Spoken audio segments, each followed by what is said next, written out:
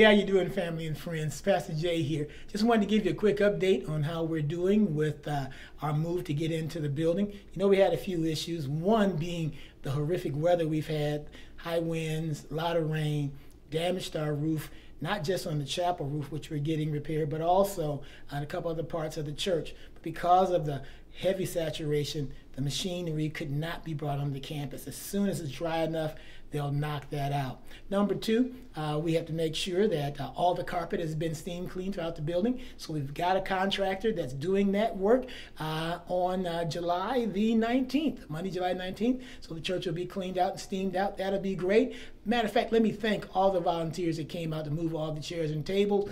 God bless y'all. And if you missed that move and you want to volunteer to help, remember, July 24th from 9 to 11, we're going to move everything back to get ready in all those areas. So July 24th from 9 in the morning to 11, which is a Saturday morning, we need everybody to come out to help us get all those things moved back in.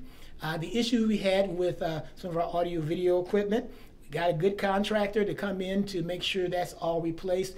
And as soon as all the equipment is in, the installer will bring everything in and make sure that we're all up to date in our audio and video, and we'll be ready to rock and roll. Let me say thank you to all our volunteers and all of our ministries, all of you that came and did your walkthrough, our ushers, our deacons, our health ministry team. You came through, got your walkthroughs done. Really happy about that. And a special thank you to our scholarship ministry. After doing their wonderful move-on ceremony a few weeks ago, what they did on top of that is they, amongst themselves, gave an offering to pay for 4 doors in our new hallway of our administrative wing. Thank you guys for raising that money. They've been ordered. They'll be erected soon. Hey, God bless all of you for your support.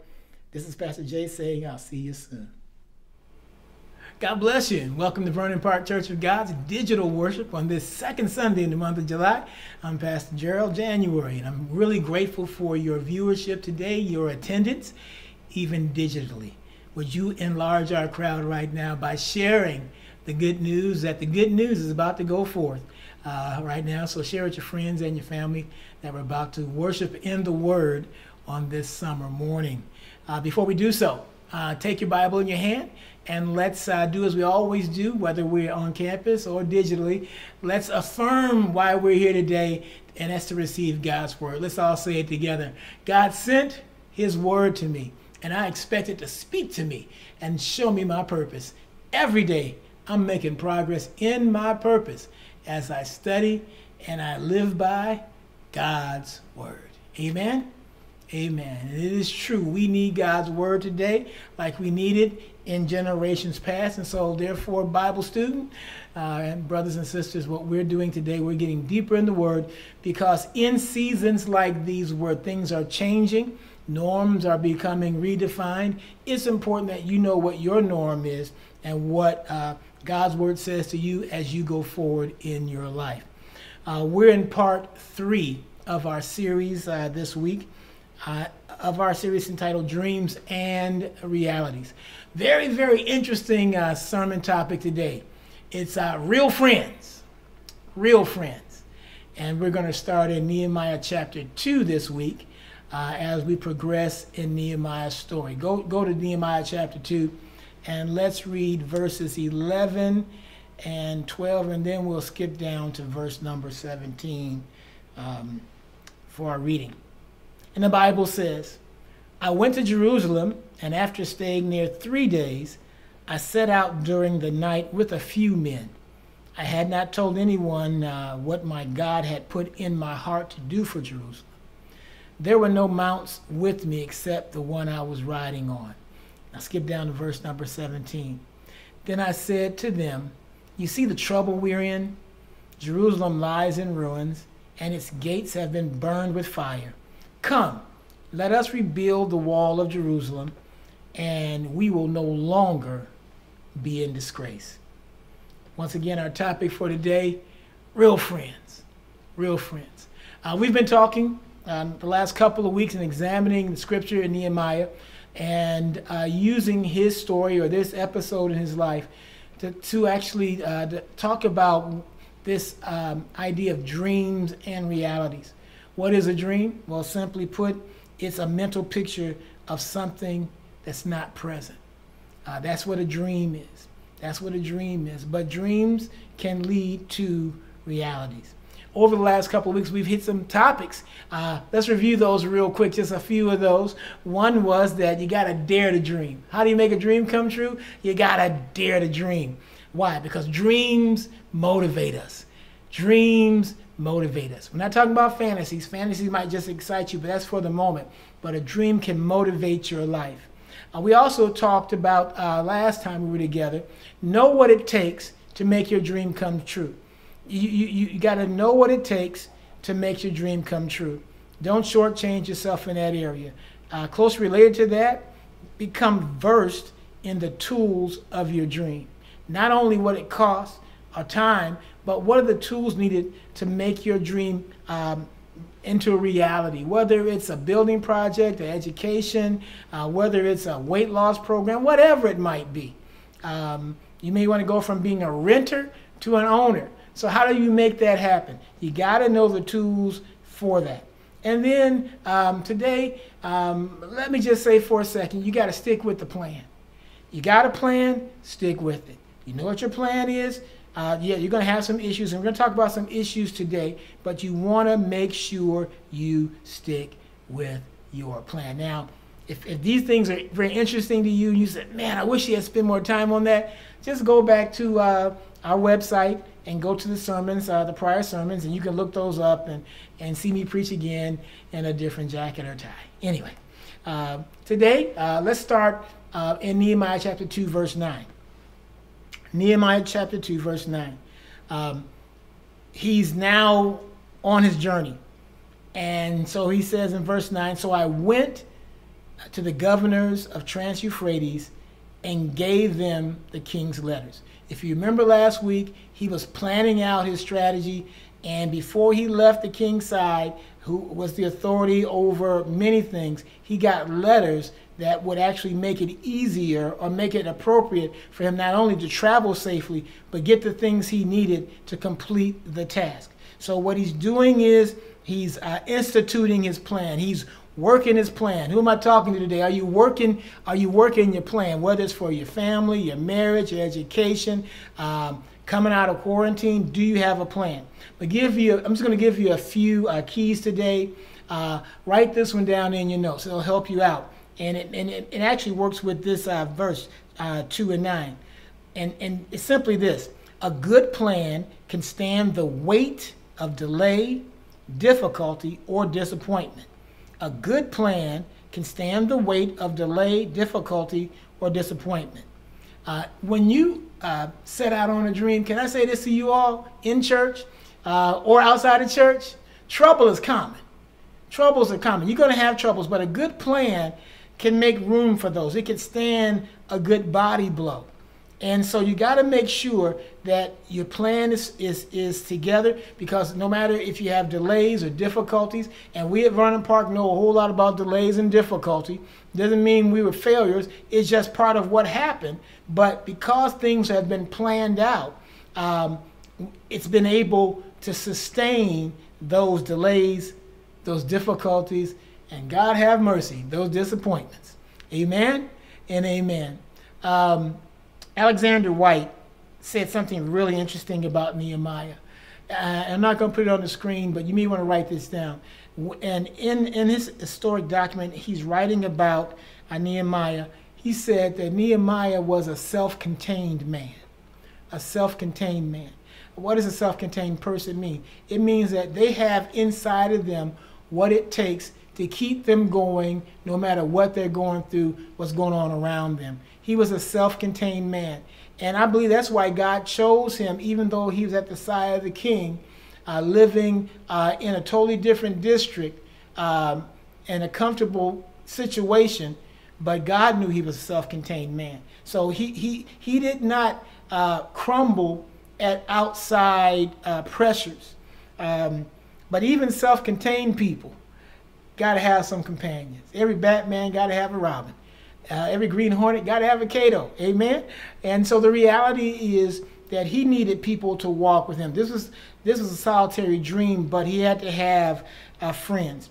Now, in the next 2 weeks, this week and next week, I'm going to talk about the two personalities that every dreamer meets along their journey. That's friend and enemy. Friend and enemy. So write down the word friend. Friend. What is a friend? Simple definition. Okay? Somebody that's attached to another person by affection or respect. Respect or affection. Friend. In Senegal, they have a saying about friends. I love it. They say, when you know who his friend is, you know who he is. When you know who his friend is, you know who he is. Friendships, let me say this. All friendships are not lifelong, and they're not as focused all during your life. Friendships can be tied to seasons, and they can develop anywhere in the season. You can have a friend you met in 3rd grade, and they become your school friend, and that's your best friend in school. You may have a friend you met in college, and they become your college friend, maybe from your freshman through your junior or senior year. After you graduate, that friendship may fade or not even be in the work or in action in your life because you go on to another spot. You can have co-worker best friends, and dare I say, you can have church best friends, or friends, choir friends, or usher friends, or preacher friends. Doc, how you doing? I mean, I've been in the ministry 40-something years now, and I know, I mean, depending on who you hang out with, that is your friend. A friend, once again, is somebody that's attached to you by respect or affection, friendship. And today I have just a few moments to talk about a few points about friendships. Let's jump into it real quick using Nehemiah. First point is this. Number A, real friends walk with you through rough places. Real friends walk with you through rough places. Nehemiah chapter 2, verse 11. You read it earlier. The Bible says, he said, I went to Jerusalem, and after staying there 3 days, verse 12, he said, I set out during the night with a few men, just a few men. He said, I had not told anyone what my God had put in my heart to do for Jerusalem, and there were no mounts with me except the one I was riding. Now, there's a whole lot in here. You all know if this was Tuesday or Wednesday Bible study, Pastor Jay would probably take about 30 minutes, and we would just talk about verses 11 and 12, especially when it talks about friendships and rough places.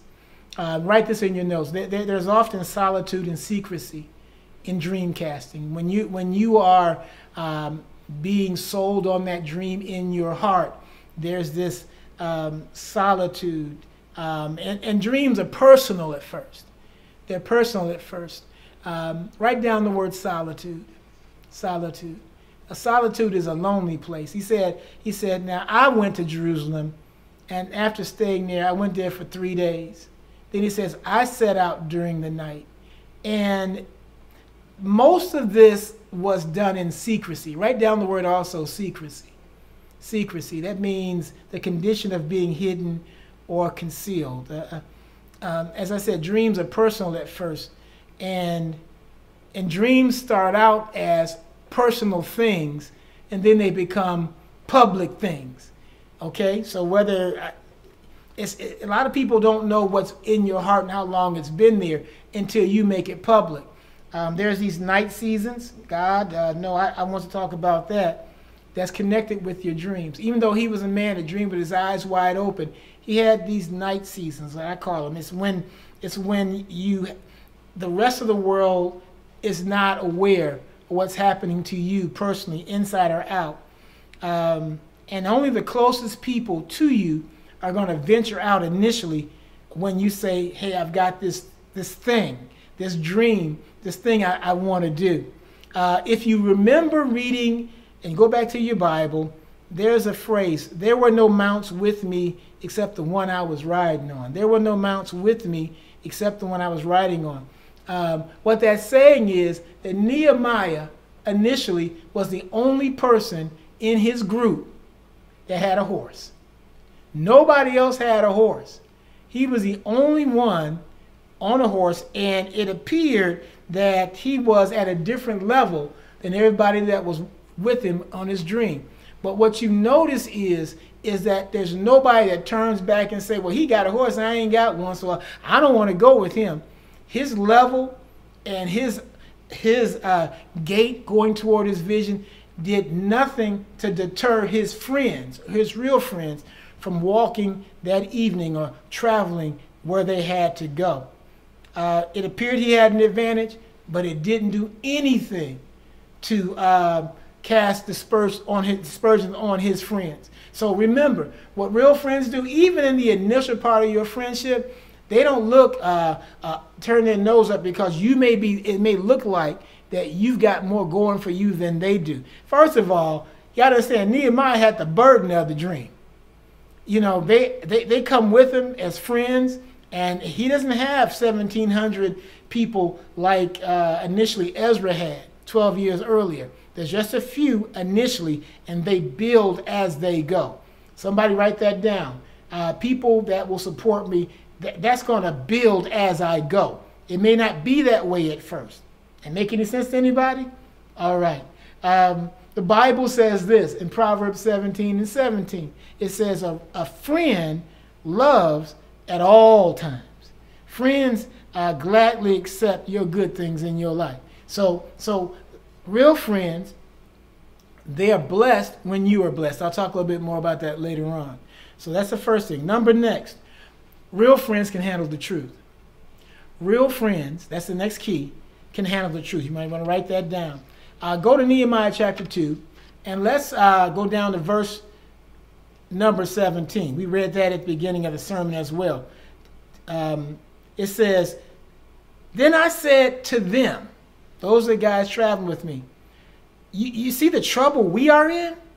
Jerusalem lies in ruins, and its gates have been burned with fire. Come, let us build the wall of Jerusalem, and we will no longer be in disgrace. If you have your Bible, there's a couple of spots I want you to circle the word we. We. Because it's his dream, but it's their reality. He showed them why God had catapulted him to this moment.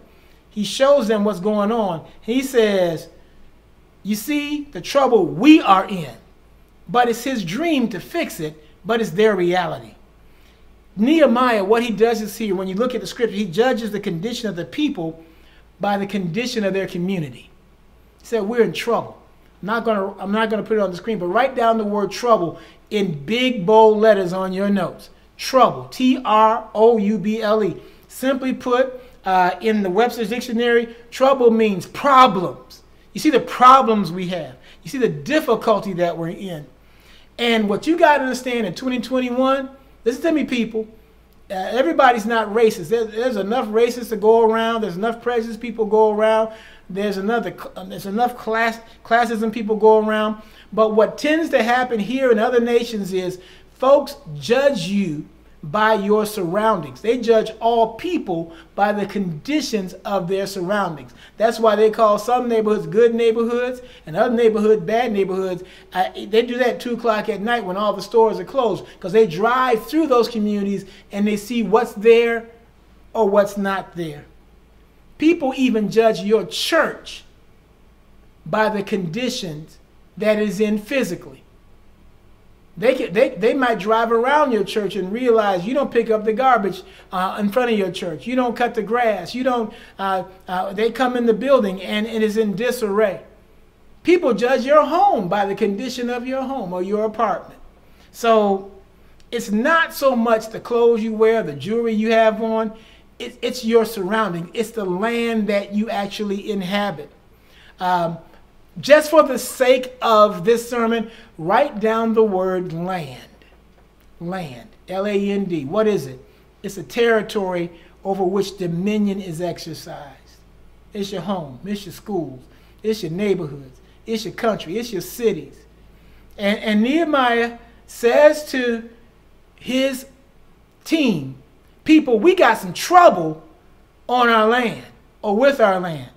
And I want to just turn that for a second and say you can apply that to anything that's in the second part of this definition, whether it's our homes, our communities, our schools, our neighborhoods, our countries, our cities.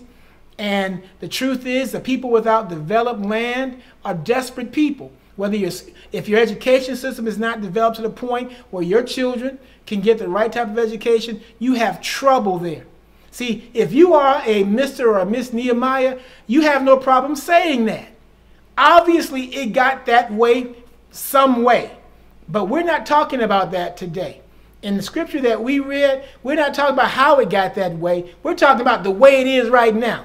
So let's not talk about that right now, good people.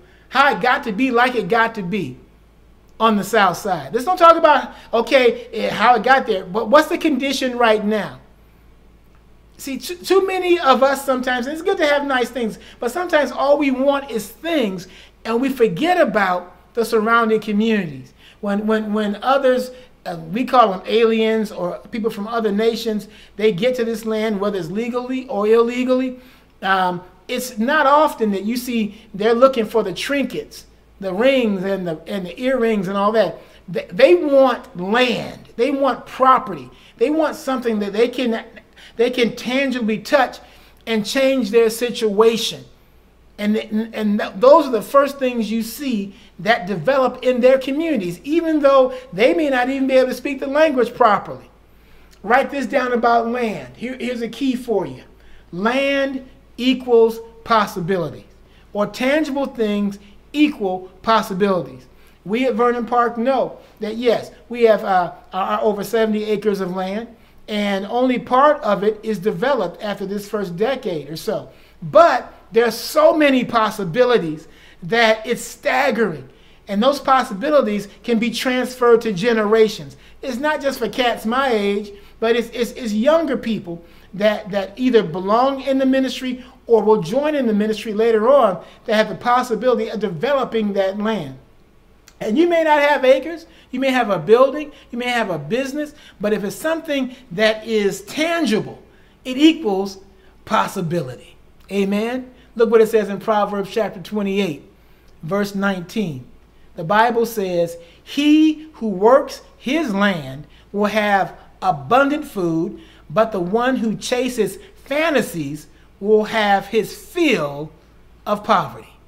What is fantasy? Taking all your money down to the boat when you know that the house always wins.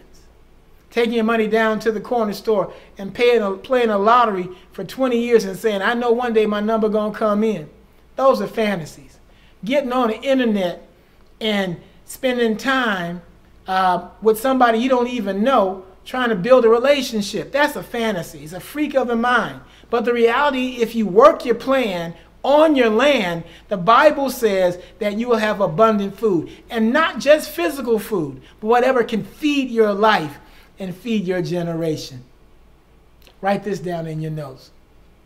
The condition of the land has a direct bearing on the state of the people in it. The condition of the land has a direct bearing on the state of the people in it. Bible students will tell you, they know there are more than 1,300 verses in the Bible, in that Bible in your hand, that deals with land.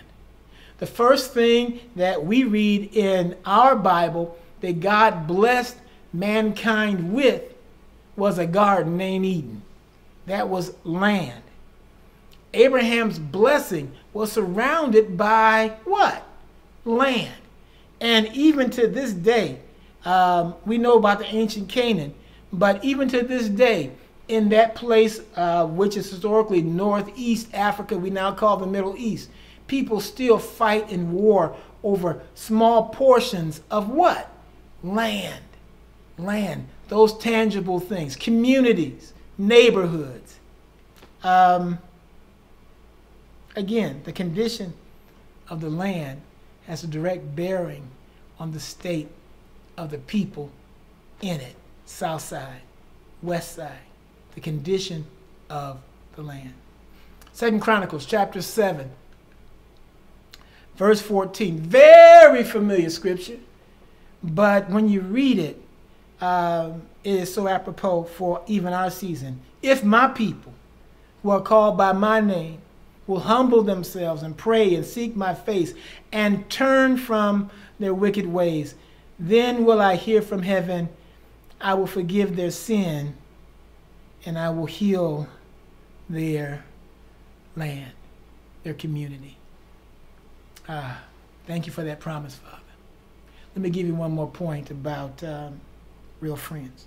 Number last. Real friends don't mind your blessings. Real friends. I ain't talking about sometimey people.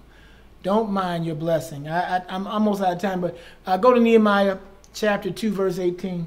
And he said, he's talking to these guys that he's walking with, getting to know very well. And he said, I told them, because I'm telling you my story, I've shared my dream, you guys have shown you're going to walk with me. I told them about the gracious hand of my God upon me and what the king had said to me. So the first thing he talks to his real friends about are his personal blessings. He doesn't hold anything back. Yeah, I got a great job, great home, great family. I work in the palace. I have the ear of the king. I even know some of his secrets. So I told them about, not just about my vocational blessings, but also when I shared my dream with the power on the throne, he blessed me. So that's the first thing. Because real friends, they don't mind your blessings. And he said, they replied after I told them, he said, let us start rebuilding. So they began this good work. He talked about his blessings. He talks about the favor in his life. And the first thing that comes out of their mouth is, let us start. They don't ask, well, who, where, what? No, they said, just let us start. Man, them your friends. You know, you tell your girlfriend, look, God blessed me with this and I need to do this. Girl, I'll come by and pick you up. Let's roll. Let's go. Look, you got a homeboy and you tell him what God's put on your heart or what your next thing is to do in your life. And he said, look, you want to meet and talk about it, Doc? You can run that thing through me. Run it through me. You know, I got some expertise in this over here. I ain't going to charge you nothing for it, but I can help you with that. See, those are the kind of friends you want. These are unconditional friends. There's no jealousy. There's no envy. There's no pulling back. You see it right there in Scripture. There's no pulling back.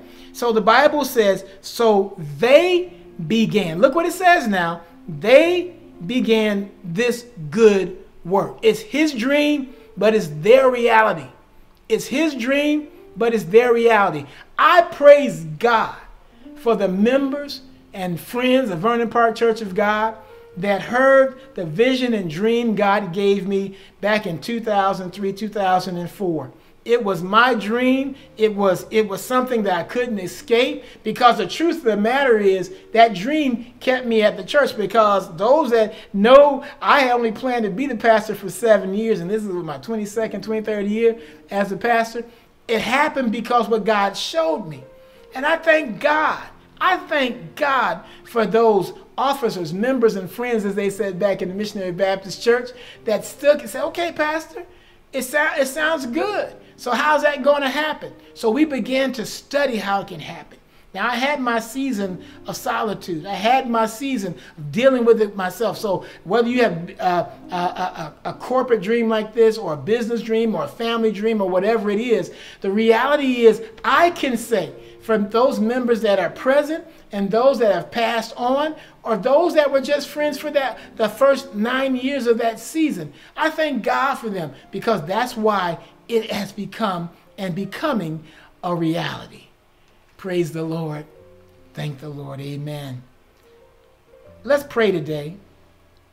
Let's pray that in this season where there's so many diverse ways of knowing people and not really knowing them, that even as you progress in what you're doing, some of y'all going back to school, going back to work, some of you are going back into ministry, this might be good. You may be visiting today. You may want to make sure you just pass this video over to your pastor and say, look, Pastor, watch this, because I think he's speaking to us too. Amen, for what we're about to do at our church. So let's pray for all of us today that we can be very cognizant, be wise as we call each other friends. The Bible says that if you want to be a friend, you got to show yourself friendly. So let's ask God to show us how to do that. Father, thank you so much for this day, for life and for health and for strength. Thank you, God, for your word. Thank you for Nehemiah's example of how he was commissioned to do a hard thing.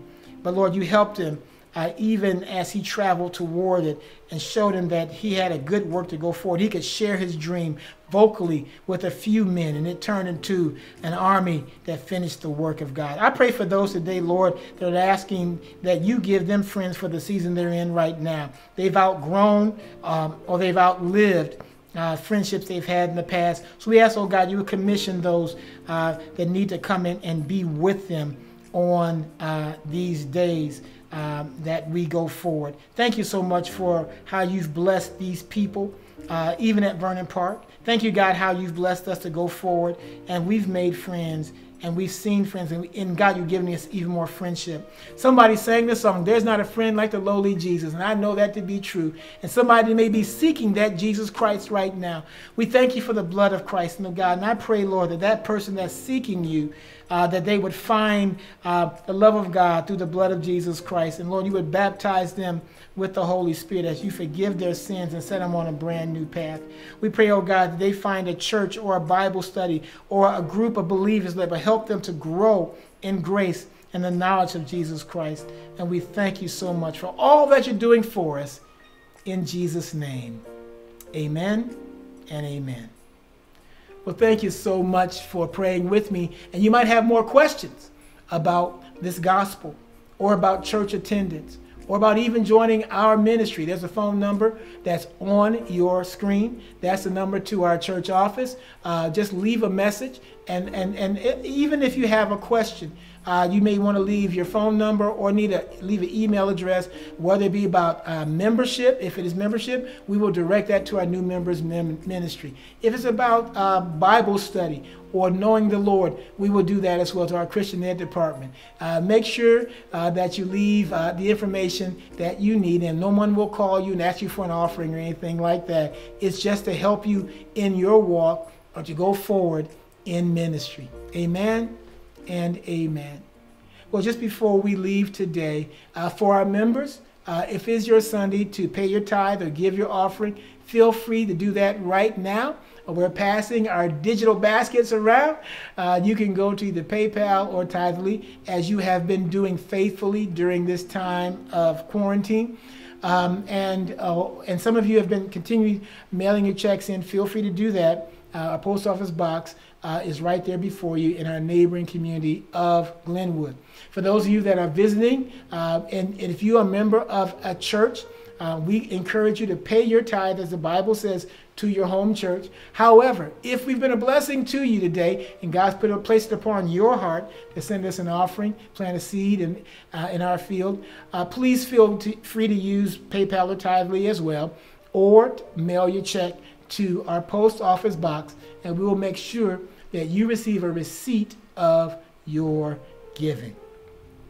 Well, this is Pastor Jay saying, I've enjoyed the Word of God. Hope you've enjoyed it as well. Next week, we're going to talk about that other side of people you meet along the way in those dream journeys, and that's the enemies. And so join us next week as we talk about real enemies, as we talked about real friends today. As you go on your week today, enjoy your summer. Make sure you keep focused on your faith, family, and friends. Know that God is revealing himself even in a time where there's so many mysteries around us. So please stay focused, folks, and know that God is with you. Take care of yourselves. I'll talk to you next time. Peace.